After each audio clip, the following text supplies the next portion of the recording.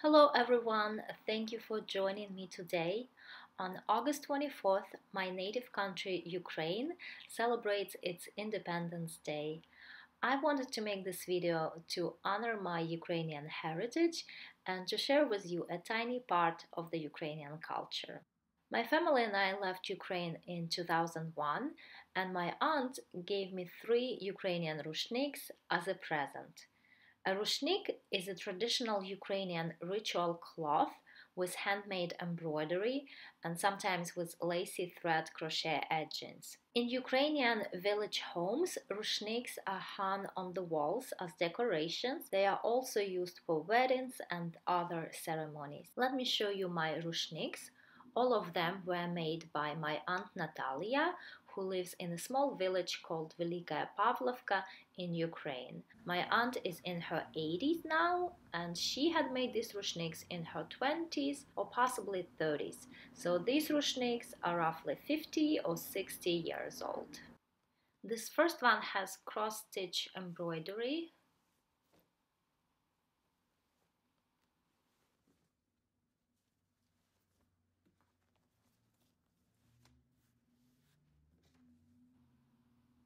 Look how bright and cheerful those flowers are.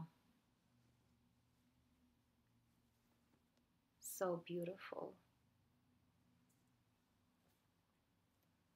And it is the same design on both ends of the rushnyk.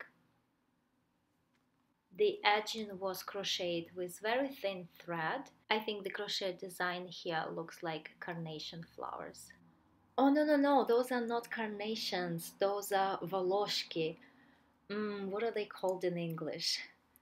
Cornflowers. Yes, cornflowers. Because in Ukraine, carnations don't grow naturally, but cornflowers do. That's what they are. The second one is also cross-stitched, but the cross stitches on this one are much smaller. Very beautiful flowers.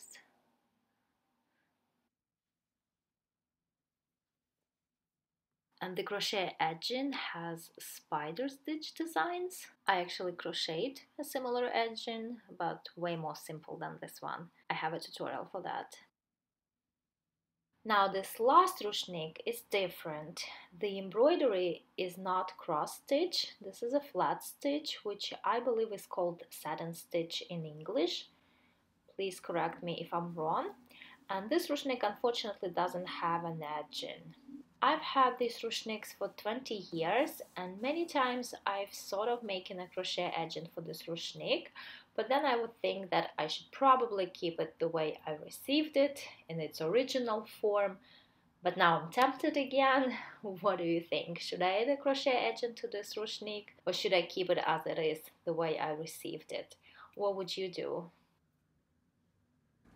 I'm so happy to have these rushnyks, a little part of my native country and my heritage, something that was made by my dear aunt, and something that one day I will pass on to my own children. I want to show you something else.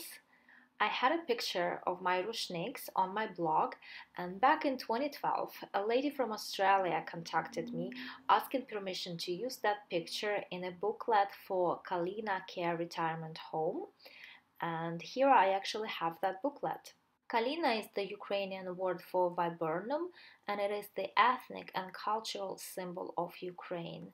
In this booklet, there are stories of the residents of Kalina Care. Many of them are from Ukraine, Poland, and other countries who were displaced during or after the World War II. I was fascinated reading the life stories of these people and looking at the pictures.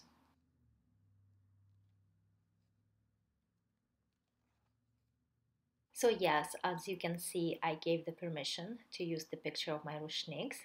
You can see this rushnyk in the picture right here, and all of them in the picture on the back cover.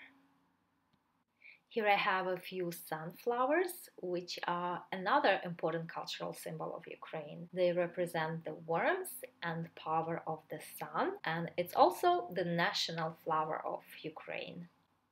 Thank you so much for watching. I hope you all have a wonderful day, no matter where in the world you are, in Ukraine or Australia, United States, India, Mexico, etc. God bless you all.